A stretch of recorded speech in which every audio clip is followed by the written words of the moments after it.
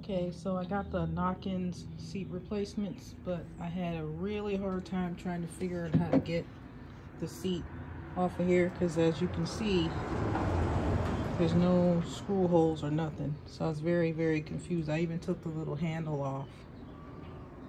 But what I did was grab my hammer and separated it, tried to push it in there, and you can see there's these latch things under here.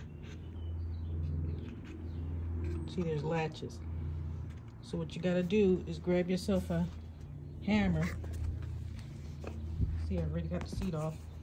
You stick your hammer under there, and if you pry it, it'll move the seat off of these things. See that there? It'll move your seat off of those, and then you can lift it off and put your cover on. So that's how you remove the rear seat of a Club Car Precedent back rear flip seat. Hope it helps somebody.